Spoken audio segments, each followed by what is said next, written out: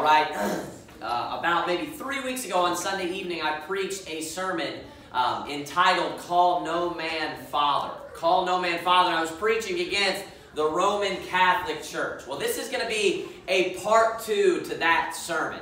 Now, a lot of times when independent Baptists stand up to preach a sermon against the Roman Catholic Church, people kind of will glaze over because they've heard so many sermons against the Roman Catholic Church. And it's something that independent Baptists just spend a ton of time on. Now, we need to be well-rounded, but we also need to make sure that we don't just avoid preaching against false churches and false religions out there. And you may be fooled into thinking that the Roman Catholic Church has, diminished in numbers. Now, they have diminished in power. That's obvious. If we look back at, the Roman Catholic Church being a theocracy in Europe, they've diminished in power, no doubt. But they have not diminished in numbers. I looked up statistics in my office just a moment ago. There are 1.3 billion Catholics in the world today.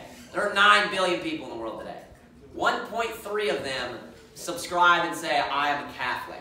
That's an astounding number. That's huge. When you knock on doors, constantly, what do they tell you? I'm Catholic. I'm Catholic. We hear it all the time. So this is something that needs to continually be dealt with. Right. Bible-believing Christians have been fighting the Roman Catholic Church for centuries. They've been persecuted. They've been killed. The Roman Catholic Church has shed more blood of Bible-believing Christians than any other institution since Jesus Christ has been on this earth. And that's a fact. So they need to be continually dealt with. And what I'm going to do tonight, the title of the sermon is Pagan Roots of Catholicism. I'm going to take the Bible, because we call them pagans all the time, right? I'm going to take the Bible tonight. I'm going to show you that there are key identifiers of a pagan. And I'm going to define the word pagan for you right now in just a moment.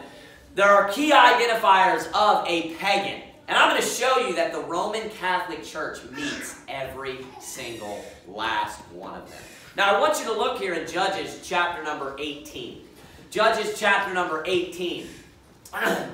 Verse number 19, I believe it is. Verse 8, yeah, it is chapter number 18, verse number 19.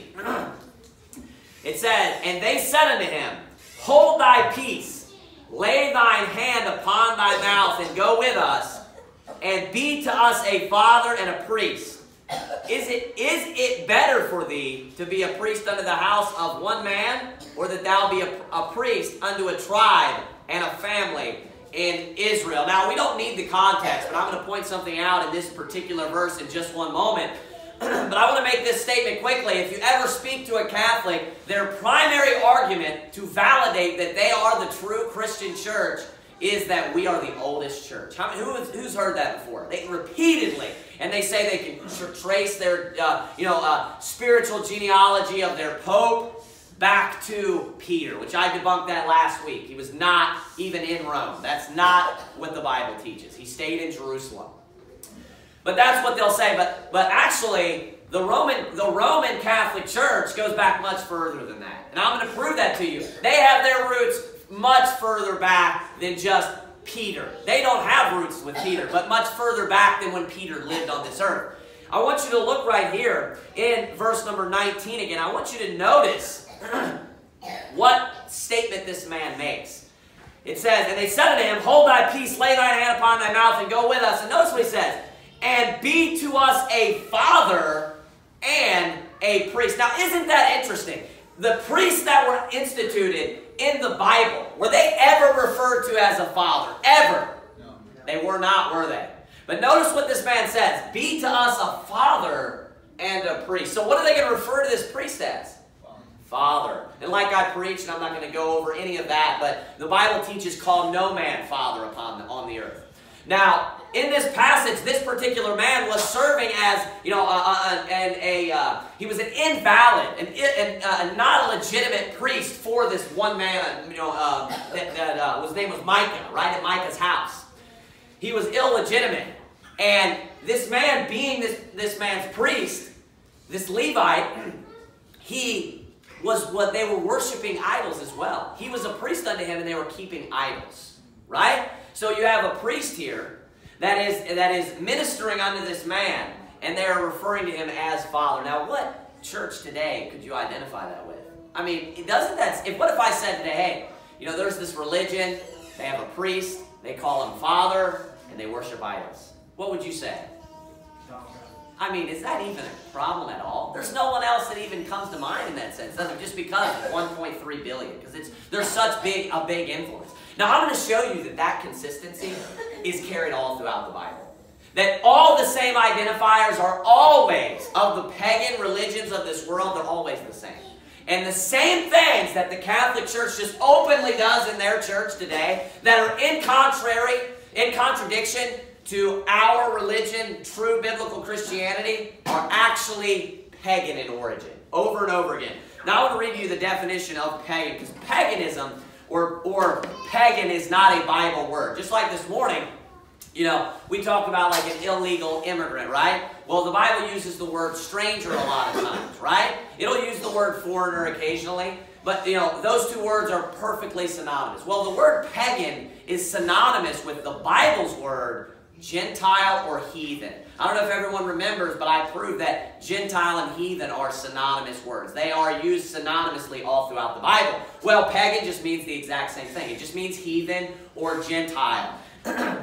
This is Wikipedia's definition of paganism. It is a term first used in the 4th century by early Christians for populations of the Roman Empire who practiced polytheism. That is right off the bat what it says. The Roman Empire in 4th century who practiced polytheism. Okay? It says this: alternate terms in Christian texts for the same group were Hellene, Gentile, and heathen. Those are the words that we would find in the Bible. So when we see heathen, Gentiles, or when heathens or Gentiles are being discussed, what are they? They're pagans. Everyone understand that thus far? It says this: modern pagan traditions often incorporate beliefs or practices, and this is the same in the Bible as well, we'll see that in a moment, such as nature worship, that are different from those in the largest world's religions. Contemporary knowledge of old pagan religions comes from several sources, including anthropological, that's the study of man, is what that word means, field research records, the evidence of archaeological artifacts, and the historical accounts of ancient writers regarding cultures known to classical antiquity. And then it says this, I wanted to read this. While most pagan religions express a worldview that is pantheistic, that's just the worship of everything, creature, everything, polytheistic, or animistic, that's also the worship of creatures, and with emphasis on animals. But animistic is just worship of creation. And it says there are some monotheistic pagans, and it goes on to say almost none. And it goes through a list. They almost don't exist. So I wanted to read that for you, just especially so that you understand that pagans are heathens. They are Gentiles when we go to the Bible. Now, I want you to turn, we're going to go just through, we're going to start with the easiest identifiers. And I want you to turn now to Exodus chapter number 20, verse number 4. This is the biggest sore thumb of the Catholic religion. And it is the Roman Catholic religion. And when we read that just a moment ago, Wikipedia wants to define paganism. It tells you that what's most commonly thought of and known as paganism is the Roman Empire. Well, I'm not sure if you're familiar with the origins of the Roman Catholic Church, but it started from a man named Constantine. He was the Roman emperor of the Roman Empire, right? He was the emperor, he was the king, he was the ruler. Well, supposedly this is how it goes. In the 4th century, you know, he was going forth to battle. And before he was actually in the battlefield, or maybe he was I guess he probably was in the battlefield at this time, but before he was in war, before warfare had engaged, he looked up into the sky and supposedly saw a vision.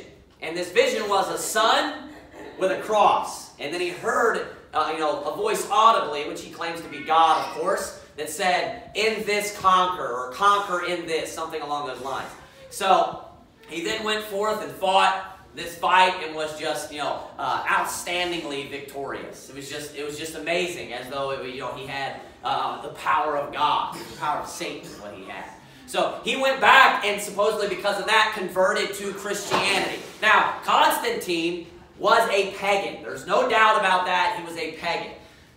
Even after, and even historical secular or even secular historians acknowledge that even after his supposed conversion, he continued to worship idols. He continued to worship the sun and was pantheistic. He was pagan.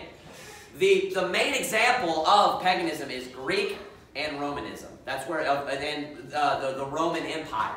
That's the main example of paganism. So what happened was, because he was trying to bring peace in his realm or his empire, he basically faked that he had converted to Christianity, started a new version of Christianity, which was his pagan religion mixed with Christianity, which ends up being his pagan religion. Not partially Christianity. It doesn't work like that. It ends up being paganism. And you know what the name of it was? The Roman Catholic Church. That was the beginning and the origin of the Catholic Church as we know it today. That's where it came from, the Roman Catholic Church. Now, the Bible is extremely clear, what we're going to look at right now. Extremely clear about the worshiping of idols and making idols and graven images. I want you to look here in Exodus chapter number 20, verse number 4. Exodus 20 is a very famous chapter because this is the Ten Commandments. Look at Exodus chapter number 20. We'll read verse number 4. The Bible says this: Thou shalt not make unto thee any graven image. So you're not to make any graven image or any likeness of anything that is in heaven above, or that is in the earth beneath, or that is in the water under the earth. Look at verse number 5. Thou shalt not bow down thyself to them, nor serve them, for I, the Lord thy God, the Lord thy God, am a jealous God, visiting the iniquity of the fathers upon the children, unto the third and fourth generation of them that hate me. Now, there are things that are confusing in the Bible, but Exodus chapter 20, verse 4 and 5 is not part of that. It is extremely clear, right? Was that super clear? I'm sure most of the children in here would understand that. You're not to make a graven image. You're not to make an idol of anything. And then you are also not to bow down to that idol.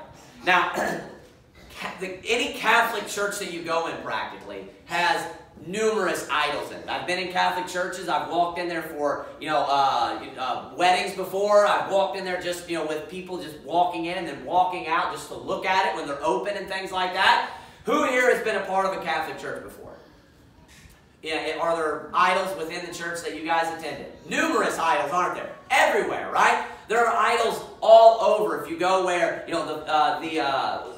where's the, I just slipped my mind. Where's the Pope? Where's he located?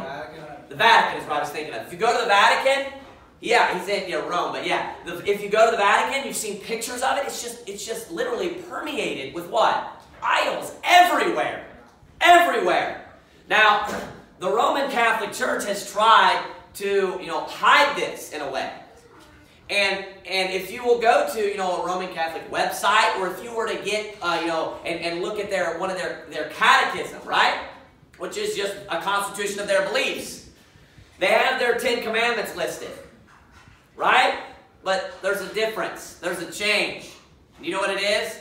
The second commandment is removed out of their 10 commandments. Was everyone here aware of that? It's totally taken out of the 10 commandments. And you know what they did? To deceive you. It's exactly the same, if you think about this, and I'll tell you, you'll understand in a moment. It's exactly the same as the NIV and all these other verses that change the numbering order of the verses, because they're deceiving you. What they do is they take the 10th commandment, that you're not to covet your neighbor's wife, you're not to covet your neighbor's ass, or anything that is thy neighbor's. Well, they make commandment 9, don't covet your neighbor's wife. You know what they make commandment 10? Don't covet your neighbor's ass, or anything that is thy neighbor's. So, because they still got to have 10 commandments. But when you open up the Catholic Bible, verses 4 and 5 are still there. But those just aren't commandments. There's a clear pattern here when it tells you, thou shalt not do this, thou shalt not do that. You can number the commandments. It's clear. There's 10 of them. And you know what the second commandment is? Not to make a graven image and not to bow down to it. It's extremely clear. Extremely clear. There's no misunderstanding that. And then you go into a Catholic church which claims to believe the Bible, right? They claim, of course, they say they have multiple authorities, but they claim to believe the Bible. You go into a Catholic church, and there's idols everywhere. Everywhere. You know what they do? They don't only make idols, they they bow down to the idols too. And then those bunch of deceiving liars who claim to be biblical Christians, right? They take the 10 Commandments and they just remove a commandment out of it. The commandment that they're just blatantly breaking. And then they split the last commandment, commandment 10, into commandment 9 and 10.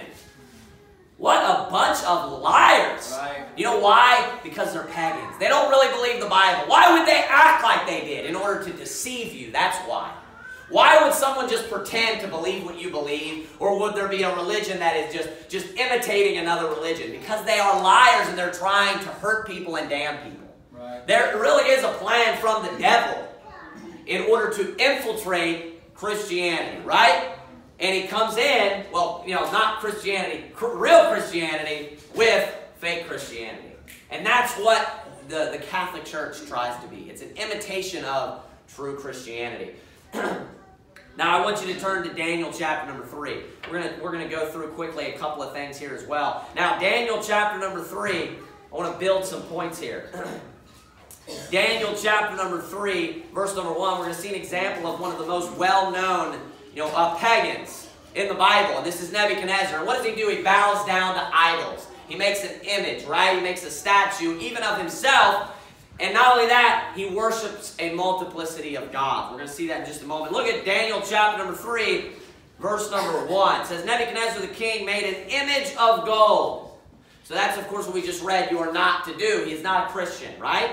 He made an image of gold whose height was 60 cubits and the breadth thereof 6 cubits. He set it up in the plain of Dura, in the province of Babylon. Then Nebuchadnezzar the king sent to gather together the princes, the governors, the captains, the judges, the treasurers, the counselors, the sheriffs, and all the rulers of the provinces to come to the dedication of the image which Nebuchadnezzar the king had set up. Then the princes, the governors, and captains, the judges, the treasurers, the counselors, the sheriffs, and all the rulers of the provinces were gathered together under the dedication of the image that Nebuchadnezzar the king had set up. And they stood before the image that Nebuchadnezzar had set up. Then an herald cried aloud to you, It is commanded, all people, nations, and languages, that at what time ye hear the sound of the cornet, flute, harp, sackbut, psaltery, dulcimer, and all kinds of music, ye fall down and worship the golden image that Nebuchadnezzar the king had set up. Now, this is a perfect example, and he is the ideal example of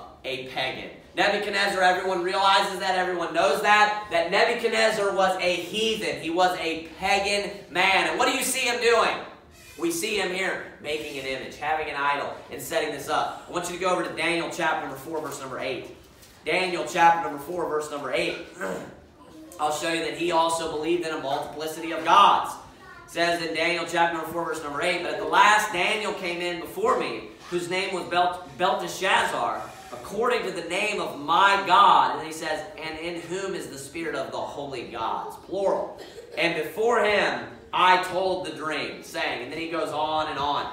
Another good example of a pagan religion or a heathen religion is Egypt, ancient Egypt. Ancient Egypt, from archaeology, just going back and looking at the remains of ancient Egypt, they were heavily polytheistic. Not only were they polytheistic, they were animistic, where they worshiped animals and they just worshiped the sun. They worshiped the creature, right? That is paganism at its core. That's a part of that. Now, what's interesting, this is just a really interesting side note about Israel. When they left, when Israel left and was freed from slavery, they went out to Mount Sinai. And what did they do when Moses tarried in the mountain? What did they have Aaron make for them? A golden calf. Now, where would they have heard of that? Think about that. Egypt. Now, there's if you want to look this up, I mentioned this I think one other time. I believe it's pretty solid that they found that mountain, Mount Sinai, and at the top of it, it's burnt, and they checked it and sampled it, and it's like scorched black. And it's the exact location map-wise where they were traveling and where they would have been. But not only that, one of the most interesting things is at the bottom there's a structure, a platform of this mountain. And on this platform, it's a large platform that's like 6 feet. And it lines up, if you look in antiquity, of pagans that would worship false gods and they would have idols and images. They would build platforms and then set their idol on top of this. Well, around the outside of this platform, and like I said, it's 4 to 6 feet tall. I don't know exactly how tall. There are engravings and little pictures that are drawn on this of a calf. Just repeated pictures of a calf. That same exact style calf is only found in one other place. You know where? On walls in Egypt, all over in Egypt.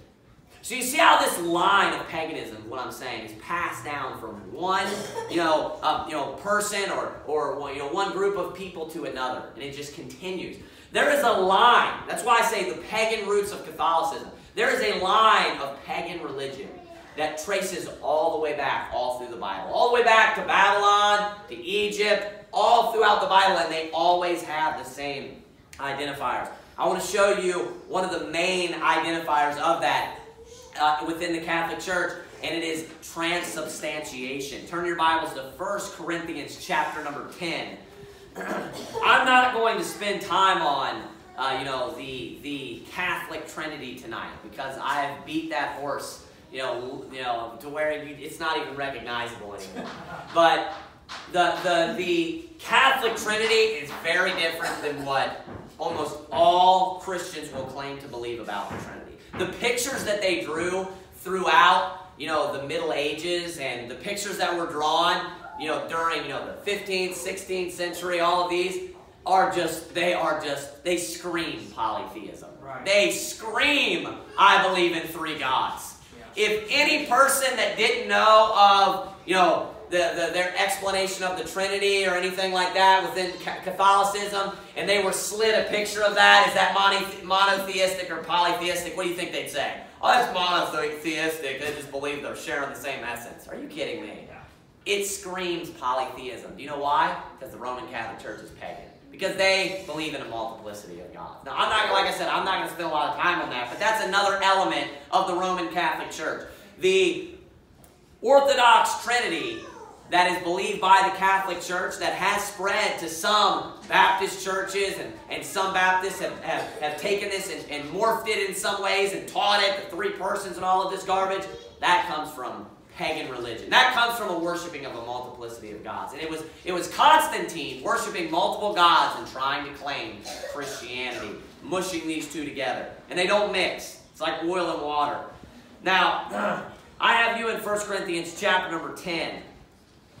1 Corinthians chapter number 10. I'm going to turn there myself, but I want to read to you quickly just so that you're familiar with what transubstantiation is. I'm only going to read really 1 to 2 statements off of this. Is also taken from Wikipedia. Transubstantiation, the change of substance, trans just means change, substance, or essence, by which the bread and wine offered in the sacrifice of the sacrament of the Eucharist during the Mass. It says, become in reality, I want you to hear that, become in reality the body and blood of Jesus Christ. Now, I don't know if you didn't realize that this is what the Catholic Church believes, or maybe if you just thought that Christianity was misrepresenting the Catholic Church, but the Catholic Church in every way truly and legitimately believes that when that priest stands up there and blesses or does whatever he does to the bread and the wine, the Eucharist there, right? At their communion, they believe that something takes place called transubstantiation. That is the change of the nature or the substance of what he is holding. And they believe that it was bread and it was wine, but it is transformed literally, like it said, in reality, to the literal flesh of Jesus Christ and the literal flesh, or the literal blood of Jesus Christ. That is blasphemy. Right. And I'm going to show you that is also paganism. That is a pagan practice all throughout the Bible. Now look here in 1 Corinthians chapter number 10. I want you to look at verse number 21 first. It says, ye cannot drink the cup of the Lord and the cup of devils. Ye cannot be partakers of the Lord's table and of the table of devils. Now notice, in the context of communion, he's speaking to those that are the Corinthians. These are they live in Corinth, and they are Gentiles in the flesh, right? And he tells them and he warns them, you cannot drink of the Lord's cup and of the devil's cup. You can't be partaker of the Lord's table and of the devil's table. So notice that there is the Lord's table. There is the Lord's cup. The Lord's sacrifice, the Lord's Passover, the Lord's communion. But you know what? The devil also has a communion.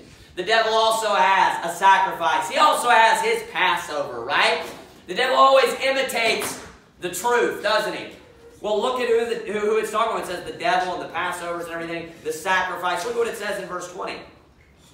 But I say that the things which the Gentiles sacrifice, they sacrifice to devils. So who are we talking about here? Pagans. Notice it's also referred to in this sense as a sacrifice. If you had been paying attention, the transubstantiation, they refer to it also as a sacrifice. The Catholic Church calls it a sacrifice. And right here it says that it is the Gentiles. And they are sacrificing things to devils. Now, this passage they will try to use. We're going to look at a couple of passages here that they try to use to bolster or support their teaching that the literal body and blood of Jesus Christ is present in, their communion or transubstantiation, their Eucharist, if you will. It's one of their 7 sacraments. I want you to go up, though, to verse number 16 where this is discussed. Notice what it says. The cup of blessing which we bless, is it not the communion of the blood of Christ? The bread which we break, is it not the communion of the body of Christ? For we being many are one bread and one body, for we are all partakers of that one bread. Behold, Israel after the flesh, are not they which eat of the sacrifices partakers of the sacrifices? Or partakers, of the altar? What say I then, that the idol is anything, or that which is offered in sacrifice to idols is anything? Now notice when these people are sacrificing, what are they sacrificing to? What's brought up again? Idols. All of these things are always present in pagan religion. Always. All at the same time. And what do you see? A communion of the devil, right? Sacrifice or Passover, like I said, of the devil's table, where they sacrifice something and they claim that it's what? Do they say this is, to the devil? No, of course they say it's to God, don't they? Now, one thing that I want to point out to you here in verse number 16, you'll notice that this is the communion of the blood of Christ. It's the communion of the blood of Christ. Is it the blood of Christ? No, it's the communion of the blood of Christ. You notice that? Not only that, it says it's the communion of the body of Christ. It's not the body of Christ. It's the communion of the body of Christ. That's just a small point real quick. Then we see in verse number 17, for we being many are one what? Bread. Now, I want you to turn, while we have that in mind, over to Matthew chapter number 26. And we'll see where this actual false teaching comes from. 26. Matthew 26. Where this false teaching comes from, where they claim that Jesus Christ literally gave his blood and his flesh to his disciples to eat. Matthew chapter number 26. I want you to look at verse number 26. It says, and as they were eating, Jesus took bread and blessed it and brake it. And it says this, and gave it to the disciples and said, take, eat. This is my body. Now a Catholic reads that and do you know what they think? They think that bread literally just turned into his body. Now when we read over in 1 Corinthians chapter number 10, what did it say about us? It said, let me go back real quick so that I don't misquote it. But it said that we all, it said, for we being many are one bread. So why do you pick and choose what you want to take literally? Because that would mean that you're literally bread too, wouldn't it? For we, being many, are one bread and one body. Referring to your body. For we are all partakers, explaining, of that one bread. It's figurative, my friend. It's figurative in the Bible. It's very, very clear that it is figurative. And when Jesus Christ takes this bread and he hands it around to his disciples, it is figurative. It is a way for us to commune with the body and blood of Jesus Christ, with the death, to remember and commune and think of his death, reflect upon his death. It symbolizes his death. Now I'm going to prove this further. If you look at verse number 27, it says this, and he took the cup and gave thanks and gave it to them, saying, drink ye all of it. Now what I'm about to show you is the greatest proof to debunk this. I've never heard anyone use it, and I don't know why. One of the first times that I read this, when I only read the Bible for the first time, I noticed this. Look at verse number 28. For this is my blood of the New Testament. So what did he just say that the drink that he gave them was? His blood, right? So let's say that's literal. Keep reading. Which is shed for many for the remission of sins. Watch this, verse 29. But I say unto you, I will not drink henceforth of this fruit of the vine. How clear is that? Of this fruit of the vine. So what are they drinking? Wine. Wine. Not alcoholic wine, of course, but they are drinking the fruit of the vine. He tells you, this fruit of the vine. It should have already been changed, supposedly. Because it happens, they say, when you bless it, and it gives it, and this is, and he had already, according to them, here, referred to it as the actual blood of himself, right? But then afterwards he says, I'm not going to drink henceforth of this fruit of the vine until that day when I drink it new with you in my Father's kingdom. How clear is that? Extremely clear. But you know what? Pagan religions have always practiced the drinking of actual blood. The drinking of actual blood. I want you to turn to Ezekiel chapter number 33. Ezekiel chapter number 33. I'm going to read to you from Leviticus chapter number 7, where this is actually a commandment. If Jesus Christ would have been doing that, he would have been transgressing the law of God. If he would have actually given them blood to drink, he would have been breaking God's law. Leviticus chapter number 7, verse number 26 reads, Moreover, ye shall eat no manner of blood, whether it be of fowl or of beast, in any of your dwellings. Whatsoever soul it be that eateth any manner of blood, even that soul shall be cut off from his people. Leviticus chapter number 17, I'll read that to you too. It gives you the reason why you're not supposed to drink blood. Leviticus chapter 17, verse 14 reads, For it is the life of all flesh, referring to the blood. The blood of it is for the life thereof. Therefore I said unto the children of Israel, Ye shall eat the blood of no manner of flesh. None. For the life of all flesh is the blood thereof. Watch this. Whosoever eateth it shall be cut off. And you are trying to convince me that Jesus Christ literally gave his blood to his disciples. It's ridiculous. Right. Now look at what we see here in Ezekiel. I want you to look at Ezekiel chapter number 33. Ezekiel chapter number 33, we see a couple of things present. Like I said, all these things always show up. It's all the same identifiers. Look at Ezekiel chapter number 33, verse number 24. It's when the children of Israel turned against the Lord their God, turned away from the Lord their God, and they started practicing paganism like they've done so many times. They went to the heathen and Gentile religions. Look at verse number 24. Son of man, they that inhabit those wastes of the land of Israel speak, saying, Abraham was one, and he inherited the land, but we are many. The land is given us for inheritance. Watch this. Wherefore say unto them, Thus saith the Lord God, Ye eat with the blood, and lift up your eyes toward your idols, and shed blood, and shall ye possess the land. So what are they doing? They're eating with the blood, and they're lifting up their heads toward their idols. You go into a Roman Catholic church, there's idols everywhere. Do you know what that man says that he's giving you? Hey, this is literal blood, drink it. Paganism has never changed. It's always been the same. There's nothing new under the sun. And the Roman Catholic Church is exactly the same as every other pagan religion that has ever been on this planet. They're all the same. You know what they do? They have some sort of priest, they call him Father. You know what else they do? They worship idols. You know what else they do? Gentiles, like we saw in 1 Corinthians 10, they have a sacrifice, right? And they drink blood.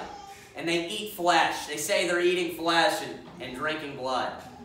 I want you to look at something else here. I want you to go to Jeremiah chapter number 7. With this in mind, connecting these two here, almost all pagan religions put their emphasis on, within the multiplicity of gods, on a female deity. Almost all pagan religions. When you look at all pagan religions throughout history, they have a multiplicity of gods, and they emphasize a female deity. Why? Because it's the exact opposite of the truth. That's why.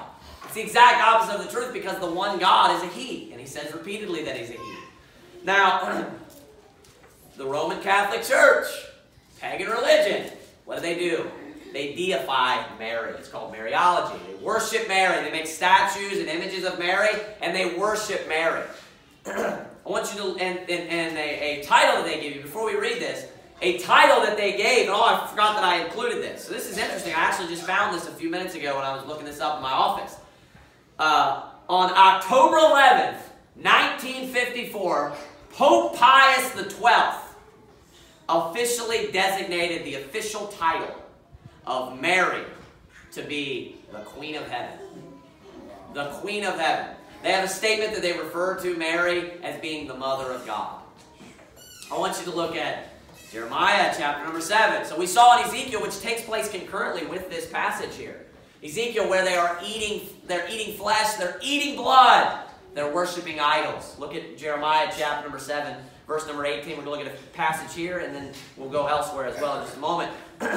Verse 17, seest thou not what they do in the cities of Judah and in the streets of Jerusalem? The children gather wood, and the fathers kindle the fire, and the women knead their dough to make cakes. So what is this? It's a sacrifice. What is it? It's bread. Notice that. To make cakes to the Queen of Heaven, and to pour out, look at this, drink offerings unto other gods, that they may provoke me to anger. What's that sound like? Sounds like the devil's table. Sounds like when he says, hey, we have the real communion, but the devil also has his communion. He has his sacrifice. Every time you look it up, what are they doing? They're pagans in the Bible. They're worshiping idols. They have a priest we saw that they called Father while they're worshiping idols. What do we see? They're eating flesh. They're drinking blood. They worship. And you know, when I went to the page of paganism on Wikipedia, they populated a picture of within the Roman Empire. And you know what the picture was? It was a person sacrificing unto a female goddess. If you look up paganism, the majority of times they lift up or exalt a female goddess above the rest. Go to Jeremiah chapter number 44 and see this again. Jeremiah chapter number 44. Jeremiah chapter number 44, verse number 17. Just as the children of Israel started worshiping the golden calf, they got that from a pagan heathen religion in ancient Egypt. We see them here going after pagan gods, worshiping pagan goddesses. Look at Jeremiah 44. Let's begin reading in verse number 17.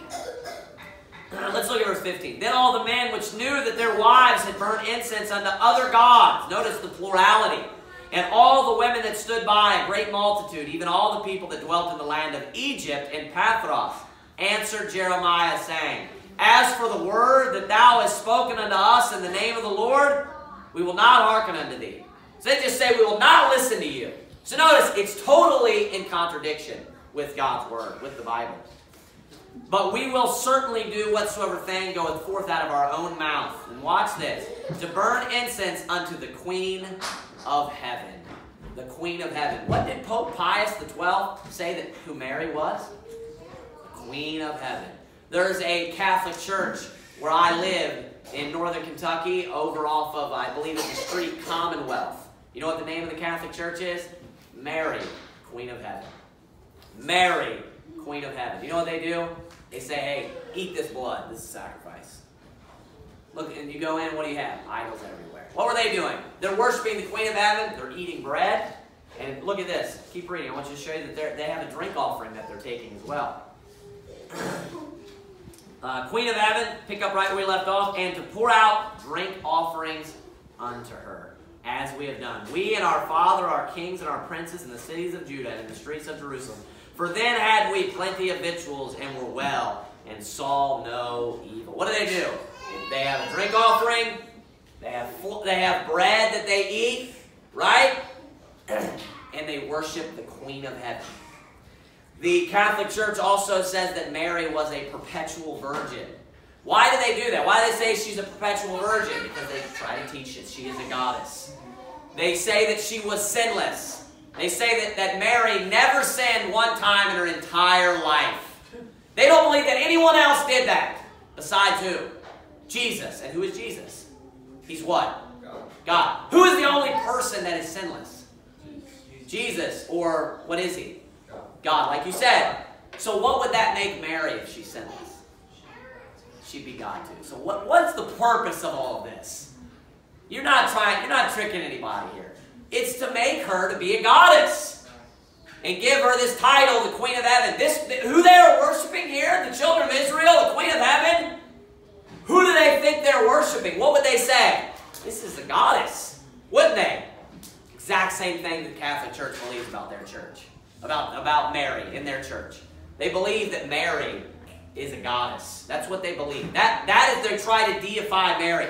Proof that Mary was not a perpetual virgin. In Matthew 1:24, the angel appears to Mary and Joseph. It says this, "Then Joseph, being raised from sleep, did as the angel of the Lord had bidden him, and took unto him his wife." Verse 25 it says, "And knew her not till she had brought forth her firstborn son, and he called his name Jesus." Notice, he knew her not. He did not have relations with her. He knew her not till she brought forth her firstborn son. So what does that mean?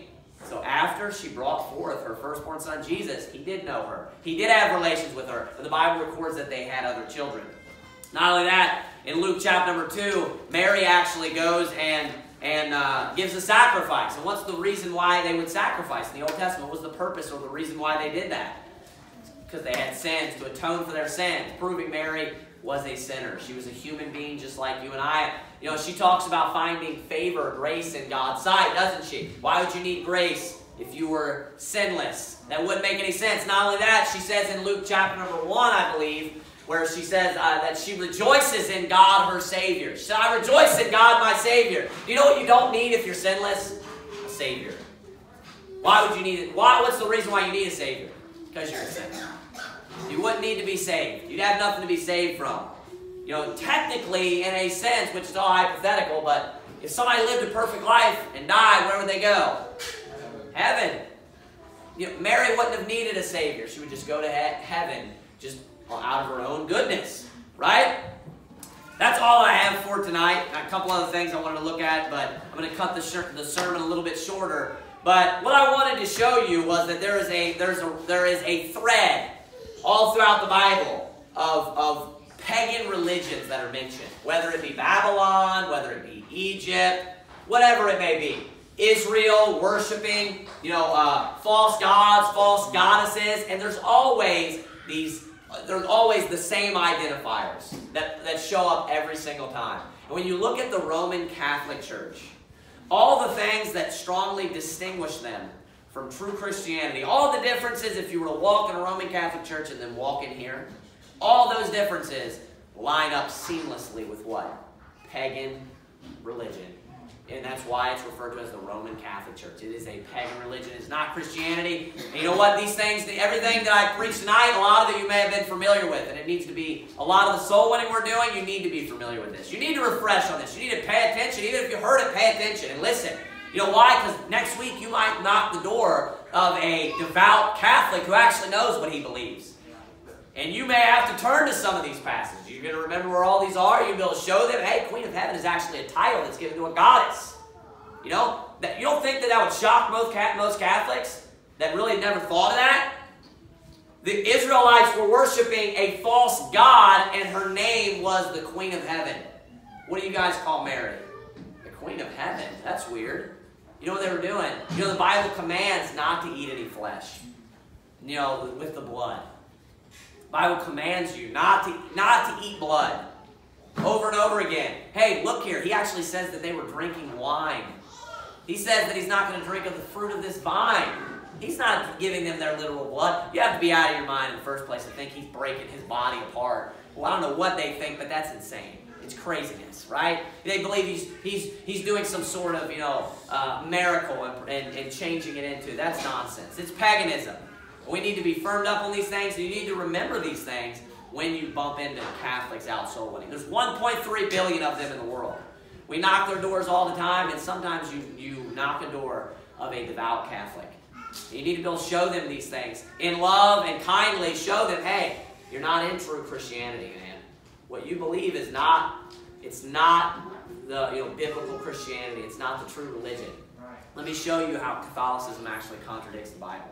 Show them these things. It's important. We need to be equipped to go out and do work. It's not just head knowledge, right? These things need to be refreshed, and we need to use it when we go out. Let's bow our heads and have a word of prayer. Heavenly Father, God, we thank you, dear Lord, for all of the warnings, all of the exact phrases that are recorded in the Bible, the Queen of Heaven. So when we see a pagan religion, it's just so easy to spot, dear Lord.